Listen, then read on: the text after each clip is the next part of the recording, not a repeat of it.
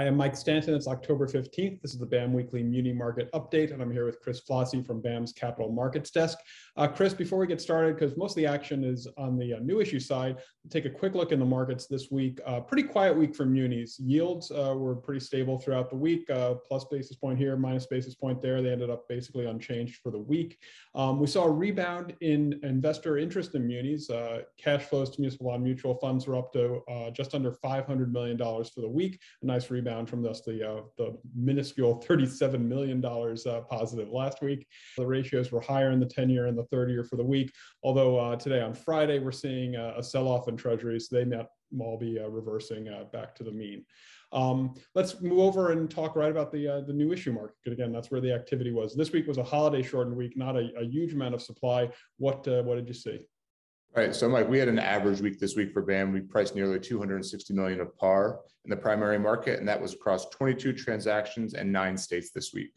Some notable deals for the week were the Salinas School District in Ohio. That was a $72 million deal with Benning and Scattergood. Montclair, California priced a lease transaction totaling $41 million with Hilltop Securities. And there was also a South Wayne water and sewer deal in Pennsylvania that RBC priced that totaled nearly $29 million.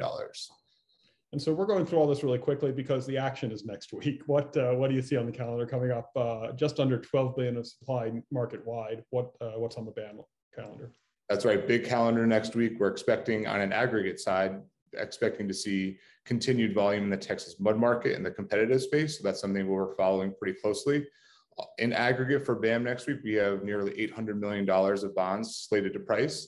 Some notable transactions for next week. There's $300 million of Oakland USD slated to sell across 2 series, and that's with Siebert. There's a UC Irvine deal with Jefferies that's going to total nearly $193 million. And then there's also 2 series of Wildwood Utilities in Florida, also with Jefferies, slated to come at $168 million of par. So very solid week next week. We're looking forward to it. Great, and huge geographic diversity for investors to take their pick from as well. Right.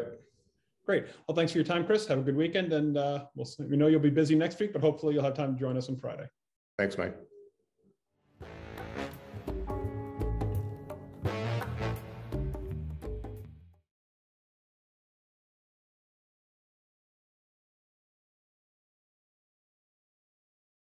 Investing in America's infrastructure drives our country forward. Municipal bonds help strengthen America's backbone and connect us all through essential investment in local opportunities. At Build America Mutual, we maximize the safety and stability of municipal bond investments. That means a bright future for our communities and investors' portfolios. Learn more about the exceptional security of BAM-insured bonds